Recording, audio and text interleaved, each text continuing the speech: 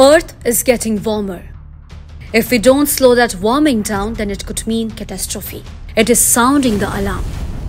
For the first time in human history, the Earth's average temperature is more likely than not to cross 1.5 degrees Celsius of a critical warming threshold during at least one of the next 5 years, the World Meteorological Organization has warned.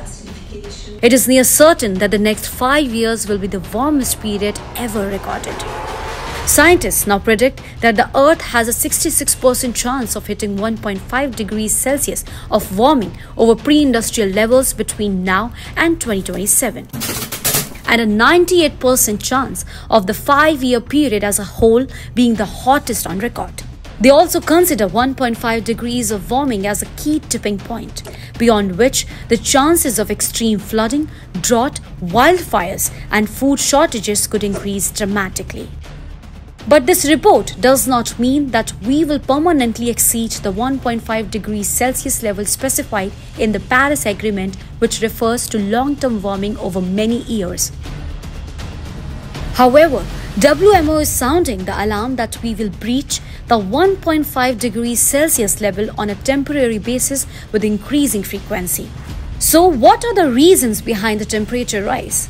The temperature increases are fueled by the rise of planet heating pollution from burning fossil fuels, as well as the predicted arrival of El Niño, a natural climate phenomenon with a global heating effect. A warming El Niño is expected to develop in the coming months, and this will combine with human-induced climate change to push global temperatures into uncharted territory. This will have far-reaching repercussions for health, food security, water management, and the environment. So, we really need to be prepared. The past 8 years were the hottest on record globally. In 2015, the likelihood of temporarily hit the 1.5 degree threshold was close to zero, as per the WMO. Between 2017 and 2021, that had risen to 10%, and by 2022, it was almost 50%.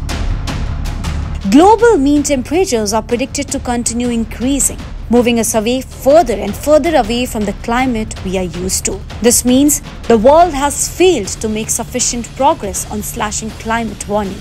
So if we don't act now and slow that warming down, then it could mean definitely a catastrophe.